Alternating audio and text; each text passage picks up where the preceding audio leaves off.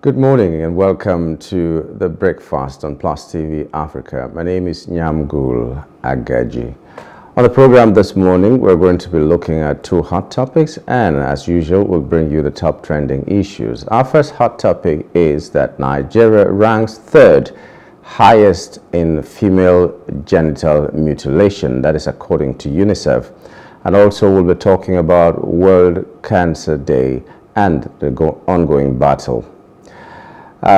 We also are going to be looking at what we call Off the Press, where we look at the headlines from some of our national dailies. Once again, good morning and welcome to the program. We'll go right away to top trending issues that caught our attention in the course of the last 24 hours.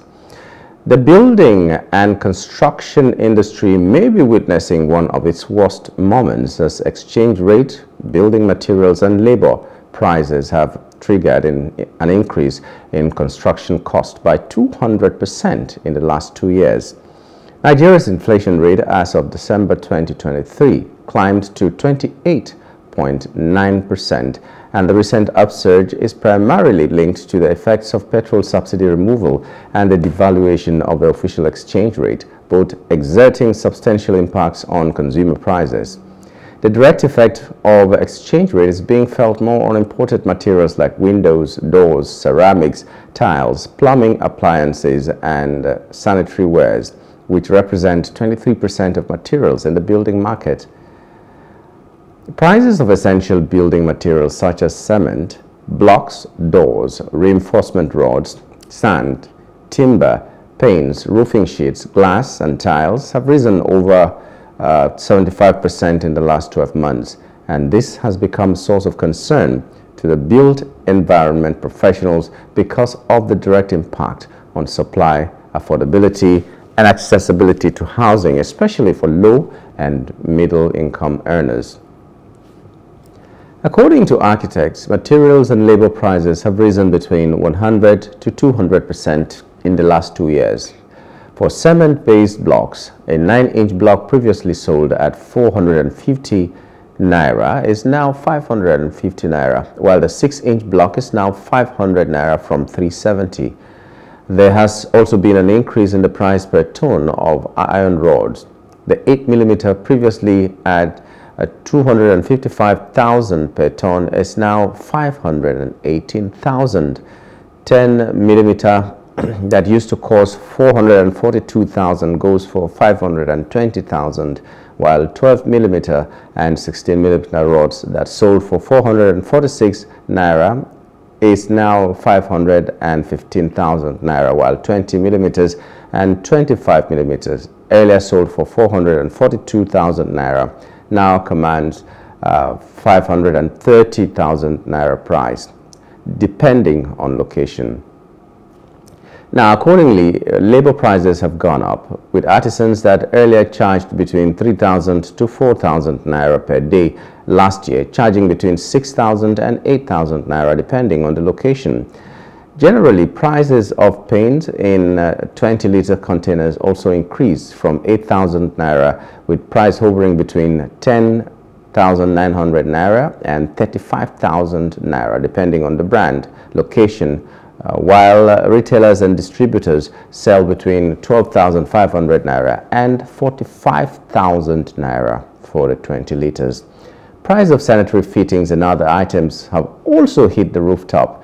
Rental prices are also increasing in low-income settlements, with a room self-contained of 150,000 naira being rated for 250,000 naira. A two-bedroom flat has increased from 400,000 naira to 600,000 naira, while a three-bedroom apartment rose from 500,000 naira to 800,000 naira and could be higher depending on location. For the same type of units in highbrow areas, a two-bedroom is as high as 1.2 million naira, while three-bedroom goes for 1.8 million naira and above. The President, Commonwealth Association of Surveyors and Land Economy, Mr. Shegun Ajanlekoko, said without economic re-engineering, the cost of construction will continue to rise as the country is import dependent for major components of construction materials. While noting that infrastructure projects affected heavy engineering projects such as roads and bridges, he called for greater and effective cost management. According to him, the government must allow a special discretionary exchange rate for imported materials, grant tax relief for construction companies, and encourage use of local materials. And the President, Kasley, further advocated establishment of a financial intermediation that will reduce the overall cost expenditures and reduce interest to a single digit, as well as invigorate economic activities and help upscale gross domestic product (GDP) growth and reduce unemployment. Now that is really disheartening, and the figures there are very mild and moderate because a room self-contained is no longer just 250 or so. In some places I know that are supposed to be low housing or low places that shouldn't charge that much. I know that they go for 350, some 400,000 naira, and the highbrow areas, some of them go for as much as a million and a million plus for just a self-con. I've known that for some time now. So it's really disheartening. A lot of people will now resort to sleeping under the bridge when we should be getting houses that we will at least have a roof over our heads. Now, the second top trending issue is that the court has struck out the 22.8 billion naira fraud charge against ex-chief of air staff. That was done on Tuesday. The charge against former chief of air staff, Air Marshal Adeshola Amosu, and 2 other Air Force chiefs. Justice Chukwujeku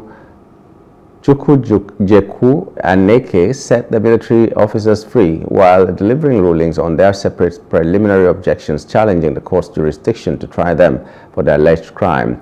The court held that Amosu and his co-defendants, Air Vice Marshal Jacob Bola Adigun and Air Commodore Gbadebo Owoduni Olubenga, could not be tried by the Economic and Financial Crimes Commission, EFCC, because they were serving military officers at the time the alleged crime was committed. Air Marshal Amosu was appointed Chief of Air Staff on January 16, 2014, and he was removed from the post on July 13, 2015, 12 months before his arraignment in court. The defendants were first arraigned before Justice Mohammed Idris on June 29, 2016 by the EFCC and 7 companies.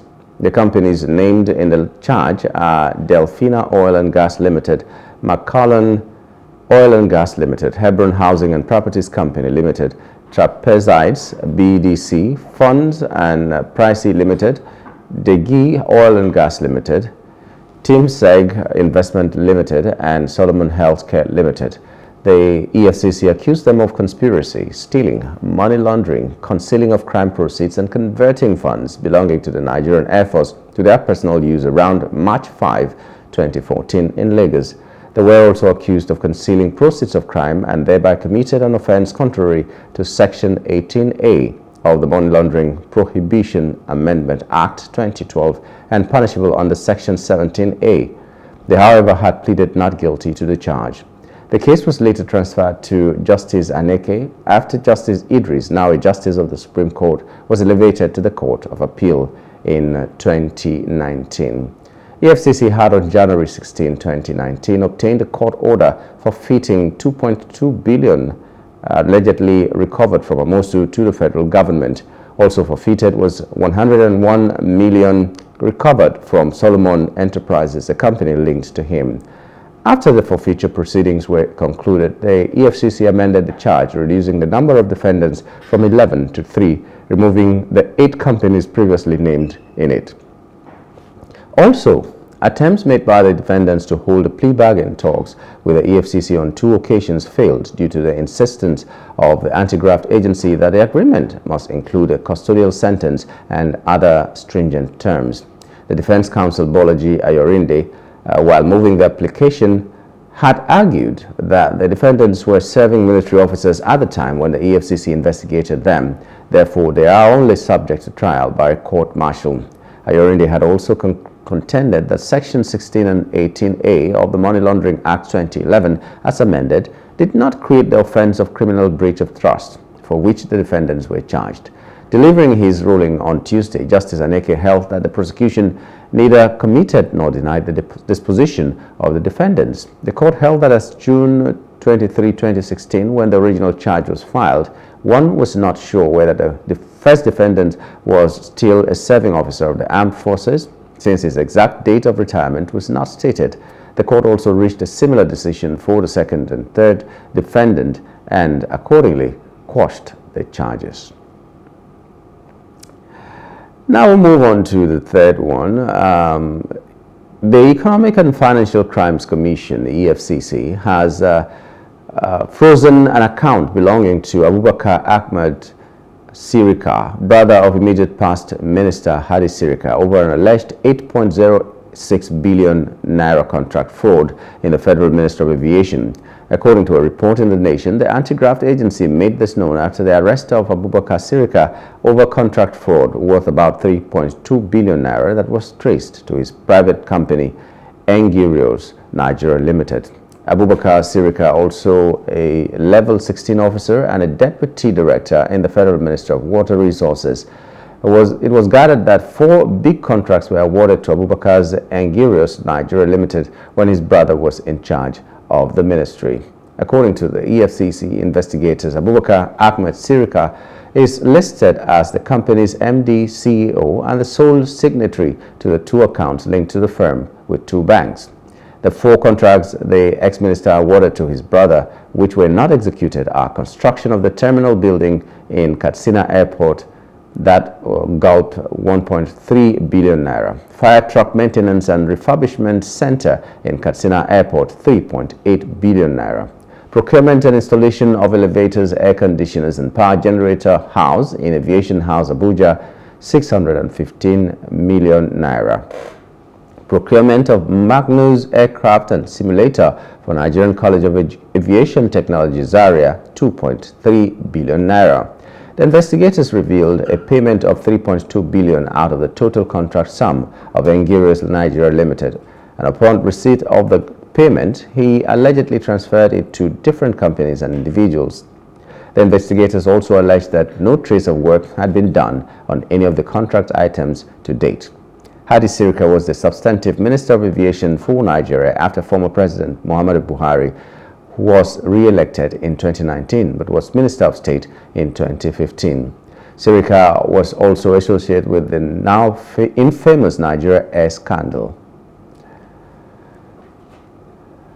Okay, that was so much, you know. So we're expecting to see that the EFCC or the courts or any body that is supposed to handle all these issues will do a very good job, and we will see that the job is being done. Let's hope that Nigeria is going to get better because of all this, and the people who are even thinking about committing crimes such as this will be thinking twice right now.